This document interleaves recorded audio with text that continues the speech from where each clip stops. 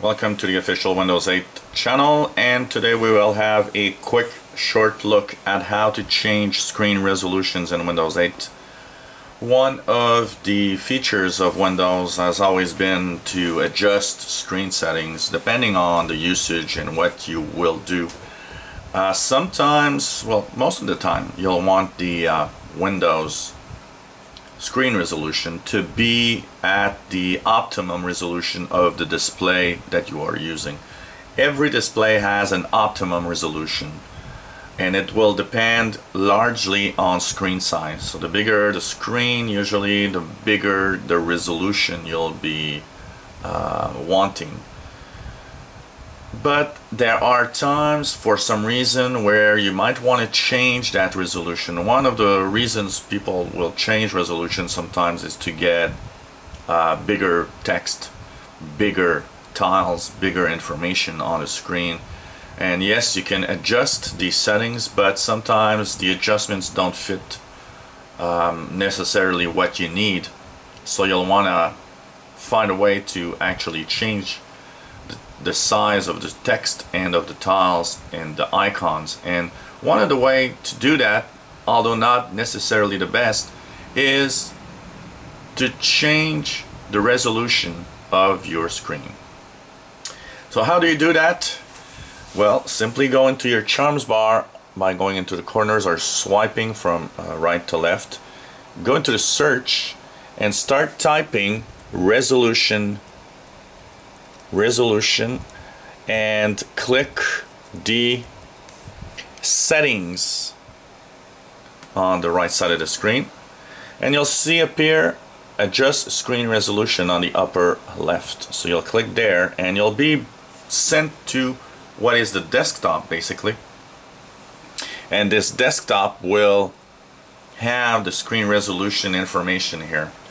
So here it gives you, first of all, the information about what display you're using. So here it says mobile PC display, which is a screen on my laptop. It might give information about the screen if you're using, for example, a desktop. It might tell you that you have a ViewSonic, an Acer, or whatever screen you're using. But it can also say generic screen because sometimes it doesn't have drivers for it. Just below, you got resolution. Resolution is the number of pixels. Pixels are the little dots that make your screen from left to right horizontally and from top to bottom vertically. This display has a recommended setting that's 1366 by 768, and you'll actually see that most of the settings are always in the recommended area. So if you click the little arrow on the right, you'll see a slider. You'll see one of the resolutions, not always the top.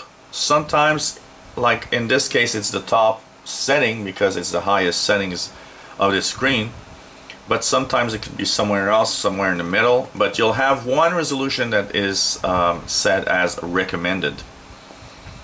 But you'll have the slider that will let you choose other resolutions. So if you take the slider and you pull it down, you'll see that there are resolutions that are now showing up. And depending on the graphics card and your capabilities, you'll have a few choices. Like here I have 4 choices.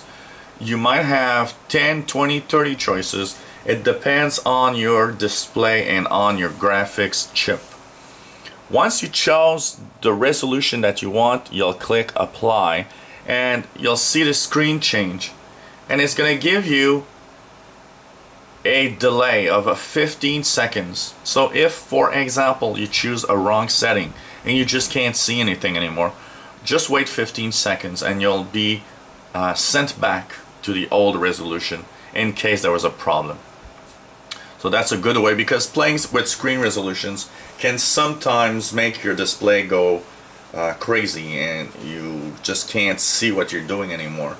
So there's a safeguard that lets you, have 15 seconds of delay, and then it reverts back.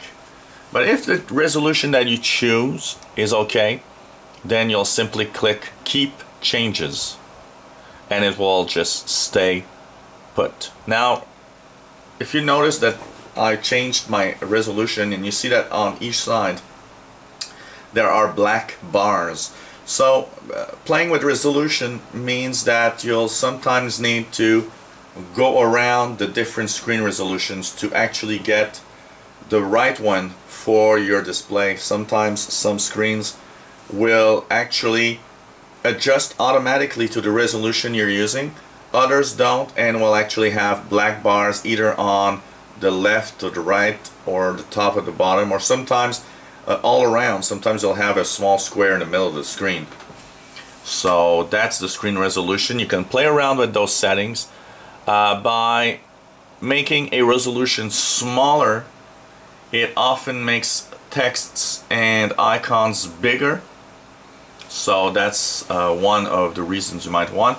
Maybe you have a special piece of software that requires a specific resolution to work. That's also something that might prompt you to change your screen resolution for Windows. But in most cases, and what I recommend actually, is to really put it to the recommended setting that is on your list, because this recommended setting is really the resolution that's made specifically for your machine, and it will basically have probably the crispest screen on that machine. So that's how to adjust screen resolution in Windows 8, in case you are looking at this feature. If you enjoy our videos, please subscribe to our channel. We have videos every week coming up. Lots of comments and questions also are written every day. If you can answer someone else's question on the little comments there below the video, please feel free to answer, because at the rate of the questions I'm alone and I'm unable to answer every question all the time. So if you can help someone, it's a great idea. It's really fun, and we can have a little interaction here and help each other in our Windows. And so if you also have a video you'd like us to make about a feature, please let us know. We'll try to put that feature online for you, and you'll be helping others at the same time. And hope you take a look at our other videos. If you have that new Windows 8 machine, trying to learn how to use it, we have lots of videos talking about all sorts of Windows 8 features and helping you use your computer to the maximum. Well, thanks for watching, and hope you come back to the official Windows 8 channel. Bye bye.